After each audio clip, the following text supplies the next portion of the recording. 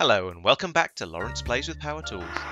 Last time I cut out all the pieces for my spice rack, shaped them with the router, and then glued all the shelves together. So I've now got a big pile of pieces, and it's a week later, so the glue is set nice and firmly, and it's the weekend, so it's light enough to work outside once more.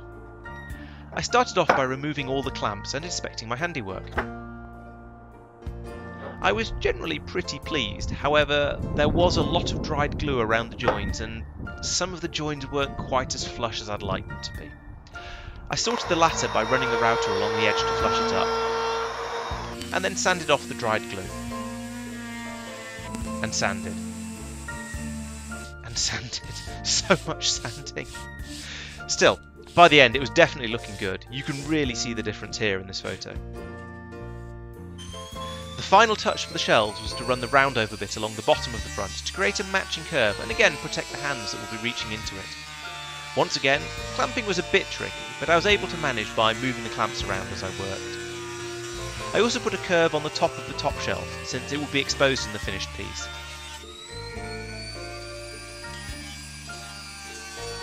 Then I sanded some more to ensure that everything would be nice and smooth.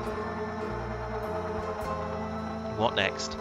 Ah yes, now the shelves need to be attached to the side panels. That should be easy enough, right? Well, I decided there was no way I'd be able to get both sides lined up with all the parts sliding around on the glue, so that the sensible way to do it would be to glue all the shelves to one side, and then once it had dried, glue the other side to the shelves as well. So, I carefully placed the shelves, measured the gaps, and marked them onto the side piece. Then a squirt of glue along the edge and carefully put it into place.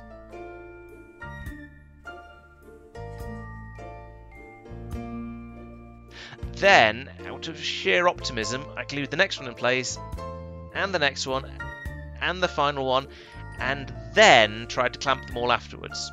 Yeah, that was pretty silly. I have to admit, I'm not sure what the best way to assemble this is, however I'm also pretty sure the way I did it was not the best.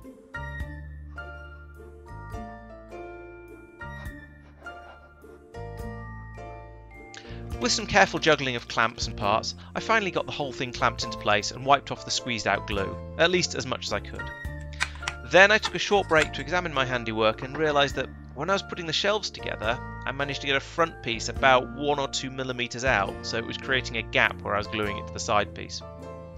I released the clamp so that piece dropped out. I have to admit, I tried refitting it and hoping that if I squeezed hard enough at the front it would close up, but that was clearly not going to happen. So eventually I gave up on that piece and used the now spare clamp to add some extra force to another shelf that was looking a little bit gappy, but nothing like as bad as the one I removed.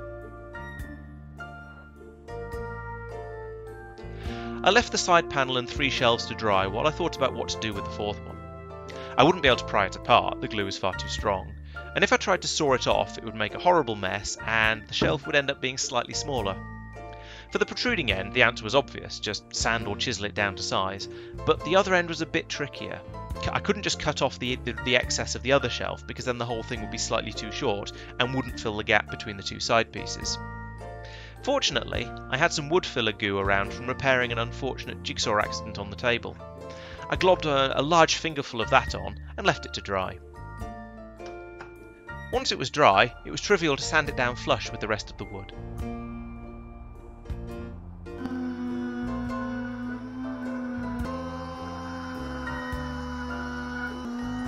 It didn't look quite as good as the rest of the shelf, but I think a small amount like that won't be noticeable. I was then able to remove the clamps from the fitted shelves and glue this one in place as if I'd never made the mistake in the first place. Now that I had plenty of clamps available, I could use a pair of them to make sure there was plenty of pressure on the glue and to ensure it would be pressed firmly into place. Finally, I wiped off the squeeze out. It turns out a small steel ruler makes a great tool for getting it out of those awkward angles. Now to wait again while the latest glue up dries. The story here is much the same as with the other side. I applied a coat of glue to the ends of all the shelves, brushed it to even it out, and then placed the top in place. The tricky part was making everything line up.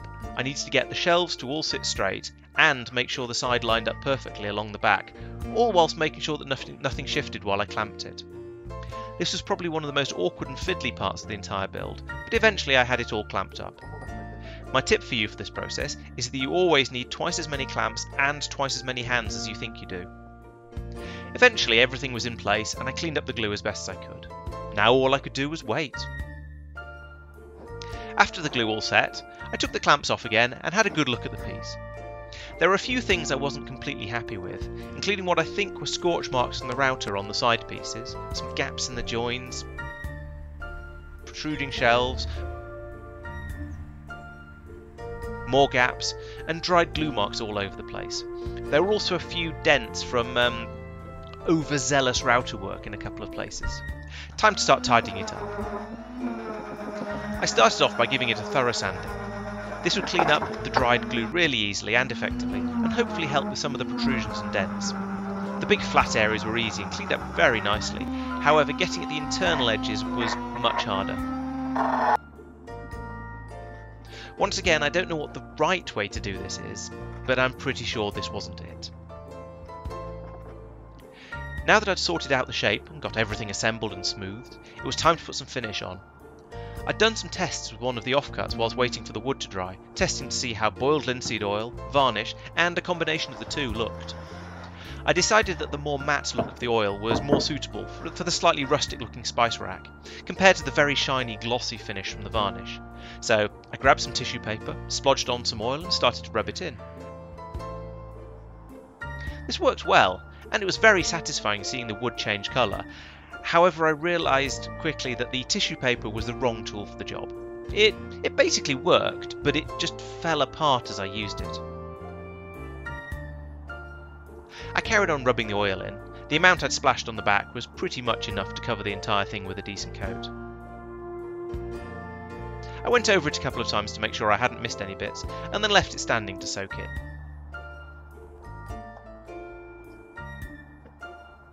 After an hour or so, I came back to give it a rub down to remove any leftover oil on the surface. After a few days, once I was convinced it had dried reasonably well, I came back to give it another coat of oil, partly to make sure I hadn't missed any spots, but also just to deepen the finish a little bit. This time I actually used a cloth so it wouldn't disintegrate. Again, I then left it for an hour or two and buffed the oil off again. Happily, I'd finished the build in time to leave it standing for about a week to make sure the oil was properly soaked in and dried before wrapping. Overall, I'm very pleased with this build. It's the first time I've done anything like this. The pipe boxing and shelves have been pretty much the limit of my DIY in the past, but I felt that from watching lots of YouTube videos I had a reasonable idea of what I was doing. There aren't too many things I'd change either. I'd want to be a bit more careful with the router when shaping pieces, and I'd like to practice more to improve my technique.